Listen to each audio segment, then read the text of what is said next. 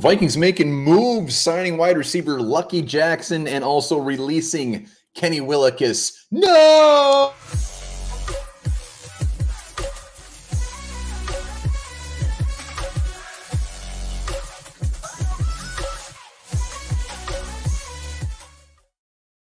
All right, welcome back to Onebar and Lupagus Show. I'm Onebar. Vikings making some moves, signing wide receiver Lucky Jackson.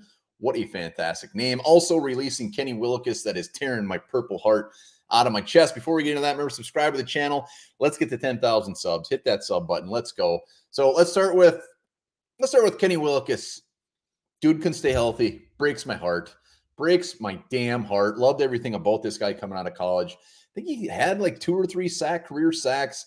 Just could not get out on the field, could not stay healthy. Wasn't really sure where he was going to line up in this defense, but I think this might be his last hurrah for the Vikings. I hope he goes and signs somewhere and has 27 sacks next year. I will always be Kenny Willekes' biggest fan. What could have been if this guy could have stayed healthy, even in his college career. That's why he went so late. He couldn't stay healthy, couldn't stay on the field. So Kenny Willekes, Gonzo, very sad day. But let's look towards our new Minnesota Viking, Lucky freaking Jackson. Lucky Jackson went to Western Kentucky University. I got to be honest, there's not a ton out there about this guy. His senior year was 2019, went undrafted, had some damn good years at Western Kentucky. Final year, he had like 90 receptions, over 1,000 yards. Record book-wise, Western Kentucky. Not sure if there's a ton of really fantastic wide receivers that went there, but he's up at the top as far as when it comes to the stats at Western Kentucky. Like I said, went undrafted. Since then, has bounced around Canada.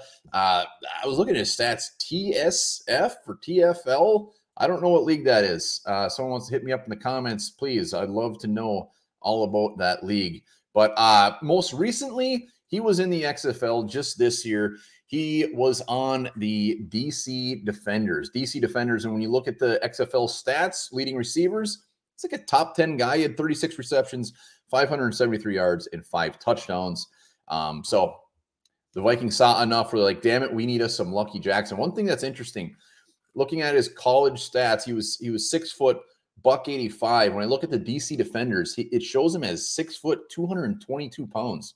That's a big boy wide receiver. I don't know if XFL, I don't know how much I should put into their profiles if they're that accurate, but that's a big wide receiver, and he's 25 years old. So Lucky Jackson, we'll see. You know, they saw something. We know when it comes to like the 4th wide receiver on this team, even 4th, 5th, 6th, I mean, those final spots, it gets very, very murky very, very quickly. We've said it 100 times. If you're a guy, an undrafted free agent, or somebody that's trying to make some NFL team, the Vikings back end of their wide receiver depth isn't a horrible place to start. So Lucky Jackson's going into a good scenario.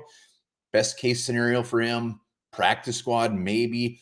We will see. But like I said, you know, some of these guys from the XFL, that's the best part about having these leagues like the XFL. Teams can grab some players, and the best part is his name is Lucky.